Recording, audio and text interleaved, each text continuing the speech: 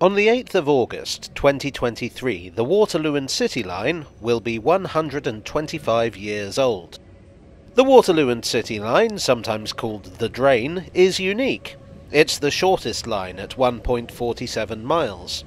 It has just two stations, Waterloo and Bank. It's the only tube line to be completely underground. And despite being a century and a quarter old, it's only officially been an underground line since 1994. So you see what I mean when I say it's unusual. Let's take a deep dive into the history of the Drain. In 1848, the London and South Western Railway opened their new London terminus, which at the time was called Waterloo Bridge. Their engineer was Robert Stephenson, one of the men behind the locomotive rocket and a strong contender for the greatest railway engineer in the world at the time. Stephenson advised them that this was a pretty good place to leave it. They were opposite the West End, land was cheap, and there was room for expansion. But the London and South Western had other ideas. They wanted to get to the city proper, i.e. the financial district. Waterloo would be an intermediate stop before they reached their intended ultimate destination. The idea they proposed, before Waterloo had even been fully built, was to extend east to a station at London Bridge. Not the London Bridge station that already existed, and indeed still does, but a new one next to it. Let's just say that holistic planning was not a hallmark of early railways. They couldn't raise the money for it. It seems that the investors were of the same opinion as Stephenson. In 1849, a royal commission decreed that no new surface railways could be built in central London, or at least they wouldn't make it easy. While the London and South Western tried to get the capital to get further into the capital, they ran horse buses into the city. Traffic at Waterloo increased, and despite their wishes, Waterloo became the de facto final stop on the LSWR. They added new platforms as and when required, resulting in a sprawling and illogical mess of a station. For commuters in the late 19th century, the real Battle of Waterloo was figuring out where to find your train. A railway from Waterloo to London Bridge would get built, but in the opposite direction. London Bridge Station, the one that already existed, was owned by the South Eastern Railway. Their market research, or whatever the 19th century equivalent was, told them that commuters wanted to get to Waterloo. So a new company was formed, the London Bridge and Charing Cross Railway. In theory, this was an independent company, but in practice it was mostly owned by the South Eastern. In 1864 the line opened. At the insistence of the London and South Western, there was a branch connecting with their station, and that's what this now disused bridge was for. And yes, that does mean that there was a line running straight through the concourse of Waterloo. But the situation wasn't good. The relationship with the South Eastern was rocky, and the LSWR didn't like the fact that the South Eastern could lock them out at any time, which they did more than once. In 1867, the South Eastern closed the connection for good, so it was back to the proverbial drawing board. In 1881, a new proposal was put forward by an independent group called the Waterloo and City Railway. This would have been a conventional above-ground railway from Waterloo to Queen Street, but it would have been expensive, requiring the demolition of some very pricey buildings and a new bridge over the river, and the LSWR weren't interested. The following year, the LSWR tried to get in with the South Eastern again to get onto that company's line from Charing Cross to Cannon Street. Again, no dice. In 1891, a railway called the Royal Exchange and Waterloo was proposed, which would have been an above-ground railway from Waterloo to King William Street to compete with the South Eastern. It was dropped quite early on. But also in 1891, another railway was proposed. A railway under the ground. An underground railway, if you like. In 1890, a new railway had opened that changed everything. This was the City and South London Railway. It was an electrically powered railway constructed deep below the streets of London, running from Stockwell in South London to King William Street in the city. The first true tube line. This line didn't require expensive land acquisition and demolition, nor did it violate the terms of the Royal Commission. It was a success, both financially and in engineering terms, and opened up a whole lot of new possibilities. It triggered a tube mania, with seemingly endless new proposals for underground lines being submitted almost immediately. In 1891, among other proposals, the lines that would become the Piccadilly, Bakerloo and Northern lines were submitted to Parliament. So too was a line from Waterloo to the City.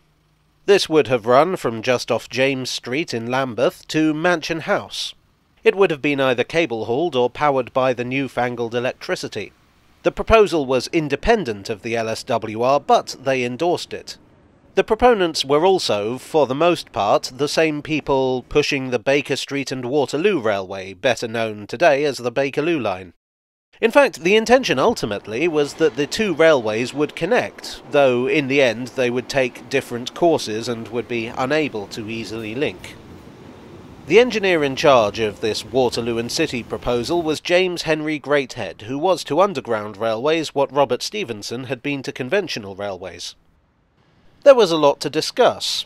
While a tube railway was a lot more practical than a surface railway, there were still engineering challenges to be overcome, landowners to placate, authorities to be mollified. The London County Council were particularly difficult, demanding unnecessary alterations to the plan. But after a lot of wrangling, on the 27th of July 1893, the Waterloo and City Act was passed. And so the Waterloo and City Railway officially existed, as a legal entity at least. In theory, the company was independent, but in practice, 4 out of the 5 directors were also with the LSWR, and 3 were with the Bakerloo. Also, 1 was with the Taff Vale Railway in Wales for some reason. The LSWR would effectively run the new railway in exchange for a percentage of the income. To all intents and purposes, this would be their extension into the city. So work began with some test bores. Construction proper started in 1894. Digging was carried out using 4 Greathead shields. And no, that's not a coincidence. James Henry Greathead had designed the shield, based on one invented by Mark Isambard Brunel and used to dig the Thames Tunnel, which is now part of the Overground. Greathead's shield was circular, and had been successfully used to build both the Tower Subway and the City and South London Railway. Hydraulic rams forced it through the clay. As the workmen dug, they reinforced the tunnel behind them with cast-iron rings. It was a good day when they advanced 10 feet. Incidentally, one of the tunnelling shields is still down there. It's in the passage between the Waterloo and City line and the Docklands Light Railway. It wasn't just engineering challenges that slowed progress. There were further legal challenges that had to be taken care of up on the surface. In 1895, work was stopped by the weather. The river froze over, and the barge that held the air pumps couldn't get close enough to the ventilation shaft. However, by the middle of the year, the tunnels were complete enough that the company could give tours of the workings. One notable guest was the King of Belgium. Greathead would not live to see the completion of the line, passing away in 1896 and being replaced by Alexander Kennedy. The map of the route here is interesting because it's different from the one we actually got. In those early days, tube lines tended to follow the route of the streets above, for 2 reasons. Firstly, because they had to pay easement fees for buildings they passed under, and secondly, because no one was sure if the trains would vibrate the buildings to pieces. On this map, the line follows the streets, but when the actual line was built, it only did that north of the river. That's because south of the river was a much poorer part of town. So, if a building did get shaken up, there were less likely to be severe consequences. At least, for the railway's directors. The tunnel under the river dips quite sharply. This was so that gravity could do some of the work getting the train down there, and its momentum could give it a boost on the other side. The company would come to regret this when it came to actually working the line, but more on that later.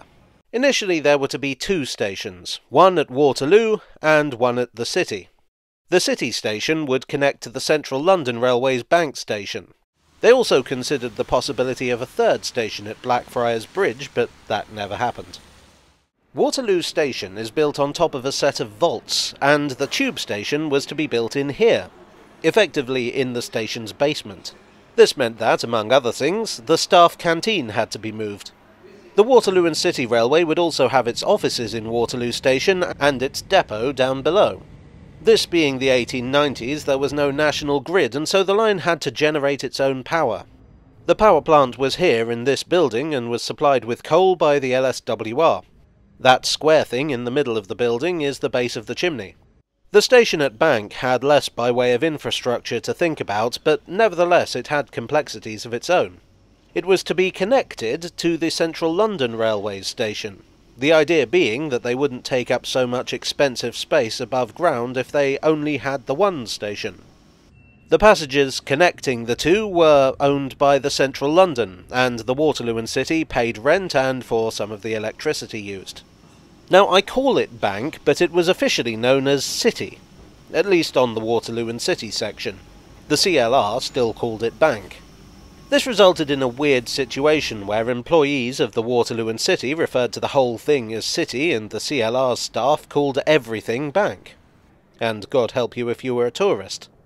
Track was of the same type as the LSWR used, logically enough. Electrical equipment was supplied by Siemens, who were probably the company with the most experience in electric railways, although in the 1890s there wasn't much of a pool to choose from. Siemens also supplied this shunting locomotive. Trains were to pick up power from a conductor rail and return it using the running rails, a three-rail system. The trains were supplied by Jackson & Sharp in America, traction equipment made by Siemens in Germany, and the whole shebang assembled by the LSWR at their works at Eastleigh. Other underground railways had used a locomotive hauling carriages, but the Waterloo and City specified multiple units, where the motors were built into the coaches. The two end coaches would be motorised, with the two in the middle being unpowered. This would save time and space shunting at each end of the line. To get the trains down there, a hydraulic lift was built at Waterloo connecting the main line sidings with the tube tunnels. This was in place until that side of the station was rebuilt to take Channel Tunnel trains, but more on that later. Works were completed in July 1898, and on the 11th of that month the official opening took place, with a ceremony and feast attended by the Duke of Cambridge and representatives of the press. The intention was to open to the public on the 1st of August, but in the event this got pushed back to the 8th. And so, at last, it was possible to get directly from Waterloo to the City of London via the London and South Western Railway. Well, sort of. The line proved popular from the off, so much so that it actually ran into technical difficulties caused by its popularity. On one occasion, a train was so overloaded that it couldn't move. On another, the train was so heavy that the springs couldn't cope. The carriage was pressed down against the rails, causing a short circuit. But the Waterloo and City has, and always has had, weird traffic patterns.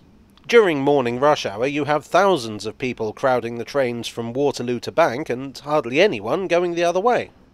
Then during the evening rush hour the opposite, and in between very few passengers indeed. For this reason trains were operated wastefully.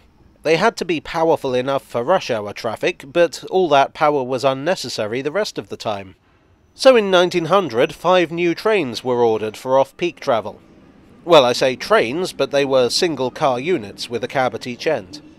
In 1901, they bought another shunting engine, but this was transferred to the LSWR's power station at Wimbledon 15 years later. In 1899, the LSWR made plans to completely rebuild Waterloo Station to make it, logical. It would take over 20 years, but the work would be completed in 1922. That is, substantially, the station we have today. Fortunately, as part of the Act of Parliament authorising it, the Waterloo and City station was protected. In 1906, negotiations began for a takeover. The relationship between the LSWR and the Waterloo and City was weird. For instance, not long after the tube line had opened, there had been a situation where the LSWR wanted to expand Waterloo Station over land owned by the Waterloo and City Railway. So they found themselves basically in legal dispute with themselves. The matter was eventually resolved amicably between the London and South Western Railway's directors and themselves. But to return to 1906, an official takeover could be advantageous to both companies. The Waterloo and City would be under the protection of a much larger company, and the LSWR would have control of the entire route into the city. By 1907, the takeover was fully complete. That being said, the line would be depicted on maps as either the Waterloo and City Railway or the Waterloo and City Line all the way up to, well, now. One effect of the takeover was that from 1915 additional power would be generated by the LSWR's power station, that one that was at Wimbledon, which you may recall I mentioned a short while ago. The LSWR was afraid of being shown up by the underground lines running into London, and so they embarked on a programme of electrification on their suburban lines. In 1923 the LSWR, and of course the Waterloo and City with it, was taken over by the Southern Railway. In 1933 all the underground lines in London were taken over by the London Passenger Transport Board, better known as London Transport. All, that is, except the Waterloo and City, which was considered a branch of the Southern Railway and therefore nobody's business but theirs. Despite that, London Transport, perhaps overwhelmed with excitement, came up with a few ideas that would have affected the Waterloo and City. They proposed, again, a station at Blackfriars that would provide interchange with the District Line. They proposed extending the Great Northern and City Line from Moorgate and building a station at Queen Street that would interchange with the Waterloo and City, and another at Watling Street that would have a corridor connection to Bank. As if Bank Station wasn't complicated enough already. They suggested as an alternative that they might connect the Great Northern and City directly to the Waterloo and City, presumably creating the Great Northern and Waterloo and City Line. They proposed extending the Waterloo and City Line to connect with the East London Line. They even proposed extending to Liverpool Street, then running trains over the main line to Chingford and/or Walthamstow. Fortunately, or not, none of these plans went ahead. The Great Northern and City connection was considered to be too challenging in engineering terms, the East London connection wasn't considered worth it financially, and in general the Central Line was likely to get in the way of any extension at City Station, physically if not also legally. By the late 1930s, everything was looking a little long in the tooth. The line had sharp curves and steep gradients, and of course that problem of uneven working, all of which put a strain on the trains. I'm a poet and I'm fully aware of the fact. The ride was bumpy and noisy and just very old-fashioned all in all. The trouble was so acute that questions were even asked in Parliament. On the 27th of November 1937, a plan was issued for full modernisation. The mechanical signals were to be replaced by electrical ones. The track was to be fully welded to reduce bumps. The live rail would be moved from between the running rails to outside them, the same as on the rest of the Southern Railway. And new trains would be ordered. The Second World War put paid to a lot of underground plans, but fortunately there was an exemption if works were already progressed far enough. The works on the Waterloo and City were indeed progressed far enough. In 1940 the new trains arrived. They were built by English Electric and were heavily influenced by what was happening on London Transport's deep-level tube lines at the time. The carriages were longer, roomier, and had a distinctly Art Deco look to them. To solve the problem of low demand outside rush hour, the motor coaches had cabs at each end and could operate independently of the rest of the train. So single-car services would still be a thing. A less dramatic effect of modernisation took place on the 28th of October 1940, when City Station was finally renamed Bank, in line with the rest of it. Well, apart from the bits that were Monument, but you know that whole Bank Monument thing. Even though the modernisation programme was proceeding as planned, it was hardly business as usual for the line. On 4 occasions the line was affected by bombing. On the 12th of September 1940, a delayed action bomb was spotted on the tracks but safely defused. How it got down there remains a mystery. On the 20th of October, debris from a nearby hit buried a couple of the sidings in the depot. On the 8th of December, a much larger bomb landed outside of Waterloo Station, opposite the Victory Arch, and blasted a hole in the roof of the line. Damaged water mains flooded the station. On the 15th of October, the line was indirectly affected when Durnsford Road Power Station in Wimbledon was bombed, cutting off the juice. Repairs in every case were slow due to labour shortages. Yet the war also brought the first and only period of the line operating on Sundays. Historically, it never had. There were few enough passengers on a weekday outside of rush hour. Running trains on a Sunday seemed pointless. Yet from 1943 to 1947, trains operated for the benefit of servicemen on Sundays, as well as Good Friday and Christmas Day. In 1948, the railways were nationalised, and so the Southern Railway became part of British Railways. On the 13th of April that year, an extremely hair-raising accident occurred involving the carriage lift. A locomotive very much like this one was shunting wagons onto the lift to be taken down to the depot. Unfortunately, the end of the lift had not been properly secured, and it began to sink at an angle. This pulled the wagons down, and they, in turn, pulled the engine in after them. Incredibly, no one was injured. The engine crew had jumped off, and the other workers happened to be out of the way when the accident happened. The line found itself more heavily used than usual in 1951, when the Festival of Britain was held on the South Bank. Despite the popularity of the festival, British Railways decided a Sunday service on the Waterloo and City would not be merited. The change in traffic patterns caused by this, though, had highlighted a growing problem at Bank. To get between the Waterloo and City platforms and the rest of the station, the only way was a long, sloping corridor broken up by sets of steps. For decades it had been a source of complaints, one of the most embarrassing being that the journey between trains could be longer than the journey between Waterloo and Bank. On several occasions management had considered installing escalators, but for one reason or another it had never worked out. During the festival period, station staff were faced with the unusual experience of crowds going in opposite directions at the same time, causing dangerous levels of congestion. In 1955, British Railways announced that escalators would finally be installed. But they weren't.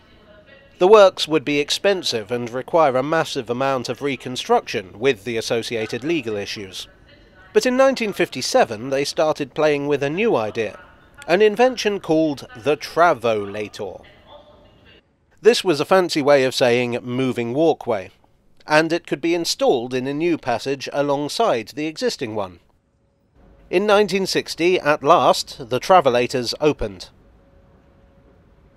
In 1969, the little shunter at Waterloo Depot was retired and can now be seen at Locomotion in Shildon. Thoughts turned to the rest of the rolling stock, which wasn't quite so elderly but was nevertheless getting up there in years.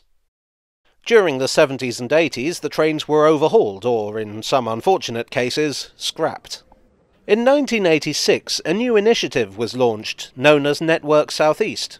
Under British Railways, or British Rail as it was now known, the commuter railways in London and the South East had become rather run down, and nowhere was this more evident than on the Waterloo and City line. It was shabby and dingy, even with such upgrades and overhauls as had been carried out since the war. Network South East was a new sector of British Rail that would take charge of all these lines and, to oversimplify, spruce them up.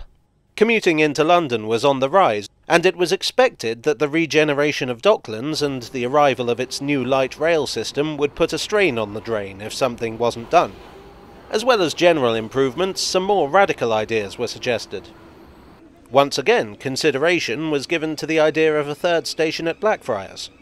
The Thameslink project was well underway, and Blackfriars would be one of the stops on this revitalised line. More radical still was the idea of turning the whole line into a light rail system, or even a maglev. The most bonkers concept was to replace the whole line with a travelator, although that one wasn't under consideration for long. In the end, though, Network South East decided to keep the line as a tube railway, but they would buy new trains. In the late 80s, a new kind of train was in development for the Central Line. These would become known as the 1992 stock. The carriages were longer than the 1940 trains, but they would still fit, only just. It was simpler and cheaper than developing a whole new kind of train. So these new trains, known as Class 482s, were delivered in 1993. Actually, they were diverted from the Central Line's order. I don't know what London Transport thought of that. One downside of the new trains was that being longer than the old ones, they could no longer use the lift. From now on, trains going for maintenance would have to be lifted out of the depot by a crane. which was just as well because Waterloo had been chosen as the terminus of Eurostar trains, and the new international station would obliterate the old sidings where the lift was located. Then in 2007, St Pancras became the international terminus, but that's another story. With the new trains came an overhaul of the entire line. The Class 482s, being proper underground trains, operated using the same four-rail system as other tube lines.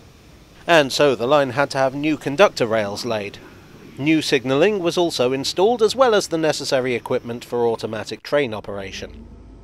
In July 1993, the new and improved Waterloo and City line opened to the public. But the following year it would undergo another radical change. For a long time now, the Waterloo and City had been an oddity, an underground line in all but name. With the overhaul, the only real difference between it and any other tube line was its ownership. In the 1990s, the government made the controversial decision to privatise British Rail, and the opportunity was taken to bring a little logic to proceedings.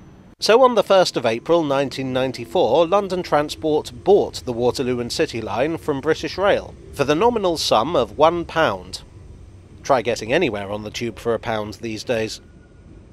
At last, the Waterloo and City line was officially an underground line. Well, kind of. Operationally, it's considered part of the Central line. It makes a lot of sense. It uses the same trains and it has interchange with the Central line at Bank. Waterloo Depot is a subshed of Hainault Depot. The line would be rebranded. Trains would be painted in the familiar red, white and blue of London Underground, and roundels would appear on station platforms. It would be depicted on maps in a sort of aqua colour. In March 2020, the line was closed altogether due to the pandemic, the only line to completely shut down.